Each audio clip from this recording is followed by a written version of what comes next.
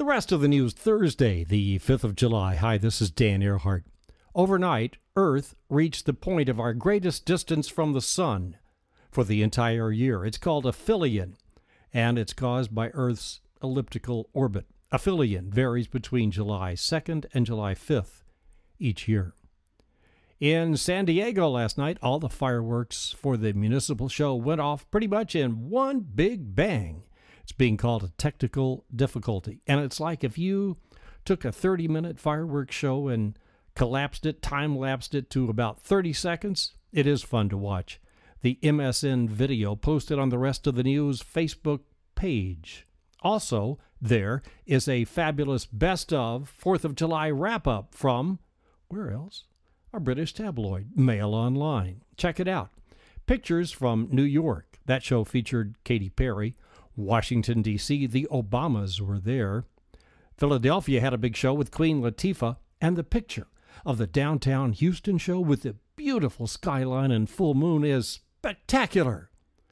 The Romneys were in New Hampshire, and Gawker jokes that Mitt ate a flag. NASA is involved with Boeing and Gulfstream to produce the supersonic jet successor to the Concorde.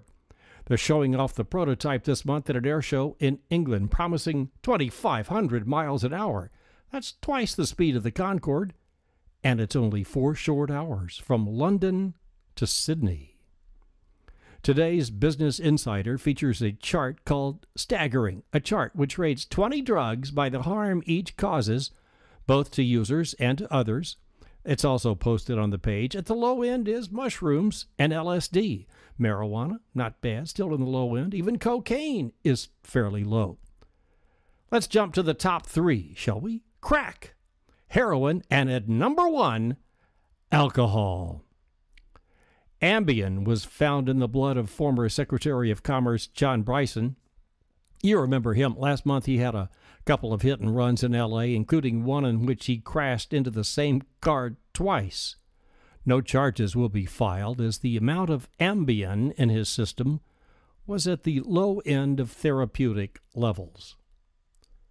People liked yesterday's 4th of July quote from Thomas Jefferson about corporations. So here's one from Theodore Roosevelt via Facebook for today, the 5th of July. All contributions by corporations to any political committee for any political purpose should be forbidden by law. Theodore Roosevelt. Herman Cain unveiled his new venture yesterday on the 4th of July, Cain TV. Kind of like Glenn Beck TV, only it's Cain TV. He opened with, "Hello, I'm Herman Cain. They think we are stupid." Hey, don't feel bad, Herman. Stephen Hawking just lost a $100 bet. Stephen Hawking! He'd bet they wouldn't find that little Higgs boson subatomic particle. Now, how do you suppose Stephen Hawking feels? Thanks for listening to the Rest of the News. See ya tomorrow. This is Dan Earhart.